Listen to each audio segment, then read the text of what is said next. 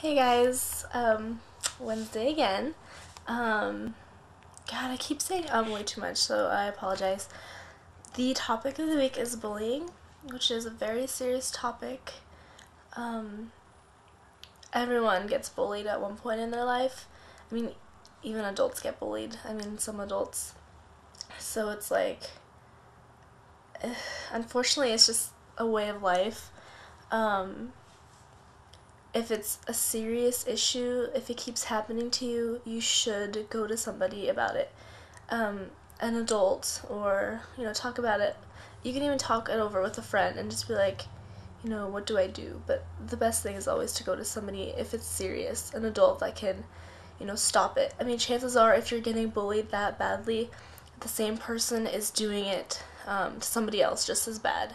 So you should go to somebody. That's all I really have to say about bullying. Okay, so Brittany's question was, if you could be any mythological creature, what would you be?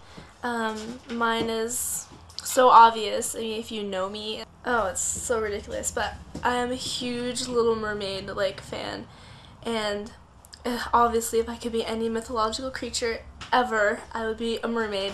I mean, I even have a Little Mermaid nightlight. She keeps my bathroom lit up when it's dark in there. For Sarah's question, which TV character would you want to be friends with or best friends with? That one was really hard for me because, I mean, there's so many to choose from. I think when it comes down to it, I would have chosen, this was my favorite cartoon back in the day, the Animaniacs, because I would totally love being best friends with them because they always got into crazy antics. They were just, they were annoying, they were awesomely funny, they were silly. The whole Animaniacs world, with Pinky and the Brain, it had that list of characters, and I would just love to be best friends with all of them. But if I had to be best friends with one of them, I would be best friends with Wacko because he is hilarious. He also, his voice, he sounds a lot like George, the Beetle George. So, and I think that's what they base his voice on after, so I also thought that was really awesome. And because I also had a little crush on George, and I also had a little crush on Wacko, so, the two go hand in hand, I would be best friends with him. Wouldn't we make a cute couple? Anyway, sorry about that. Let's see, Monday's question was, oh yeah, if you could have any superpower, what would it be? I would probably, I'm really torn. I don't know if I'd want to fly, because that one would just be meh. I mean, it would be awesome to fly, but it's that's all you can do. If you're a superhero, really, that's all you can do, I think I would want to, I think I would just really love being able to go through walls. That would just be amazing because it's hey, I don't have to open doors, I can just go through the wall. Or, I don't have to step on those pad things at those giant double door open thingies at the supermarket, because a lot of the times I have this really weird paranoid fear that I'm just gonna step on one and walk towards the door and it just doesn't open. And that happened to me kind of once. It was really embarrassing. Every time I step on one, I stop for a split second because I'm what if it doesn't open? I always have that fear, and that fear would be no more if I could just walk through walls. Okay, and the most boring part of my day actually is when I just wake up, because it's I'm tired, I want to go back to bed, but I have to do things. Basically, the chore grind, ugh, I have to do this every day because I have to, and, I mean, I'm just gonna keep babbling if I don't stop myself, so that's pretty much the most boring part of my day. Oh, you know what's funny? I never answer my own question, but if I could live in any time period, ever, it'd probably be a couple different periods. I really love the Victorian era. I just love it.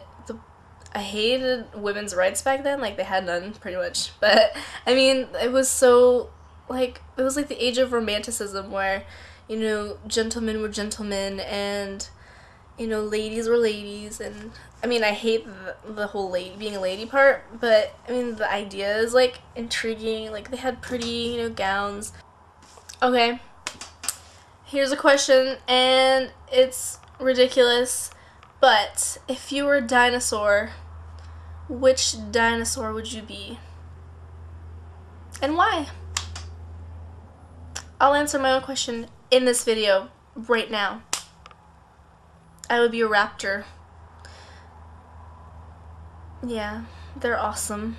So the challenge of the week is to write a song for someone in the Five Freaking Friends.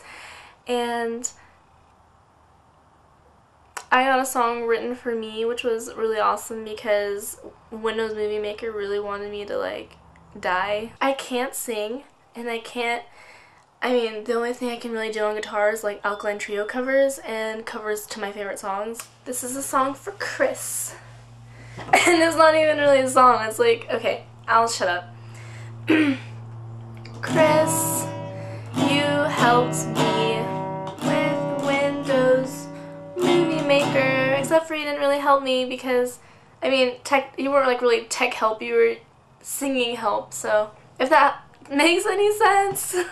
And, oh no, I'm really nervous right now. And it made me feel better, and it made me want to try again. Yeah, and I'm only doing the C and D chord over and over again, but that's okay, and I don't even know if this guitar is in tune, and I'm assuming it is, but I'm too lazy to tune it. Yeah, thank you, Chris, thank you, Chris, thank you, Chris. There can't be a Christine without a Chris, because it's true, because without Chris, you can't spell Christine. I'm so done. That's my song.